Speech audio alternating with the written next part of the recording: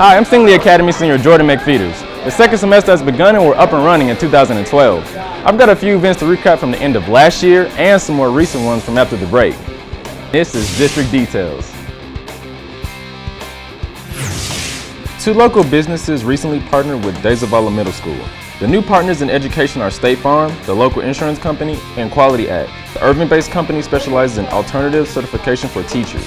Both of these new partners have committed to volunteering time and resources to the teachers and students at the middle school to help enhance the learning experience.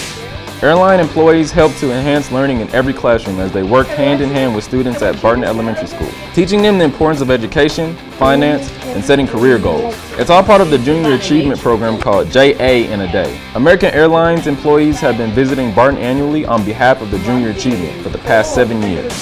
Attending a black belt in karate takes years of dedication, and some Bowie middle schoolers are moving up through the ranks in the Kickstart program. Martial arts legend Chuck Norris was on hand at Bowie for the Kickstart belt ceremony. Kickstart is the nonprofit organization adopted by Irving ISD with the mission to build strong moral character in our youth through martial arts. Already achieving in high school and looking forward to their future careers in the discussion, some career and technical education students had with a group of local business leaders. The conference is called Leadership North Texas and highlights Irving ISD career and technical education programs, geared towards giving students hands-on career experience while they are in high school.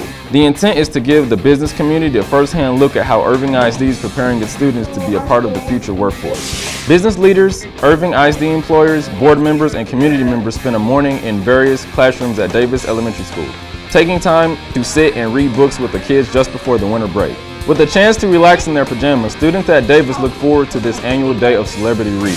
Some third grade Arkansas Razorback fans got a special visit earlier this month from the chancellor of the university, Dr. David Gerhardt, and the school's mascots. The football team was in town for the Cotton Bowl, and this special guest stopped by this particular classroom at Schultz Elementary School, because they have adopted Arkansas as their college for part of the No Excuse University program. The chancellor spoke about the importance of college and urged the kids to root for the Hogs against Kansas State. I guess it worked because Arkansas won the game.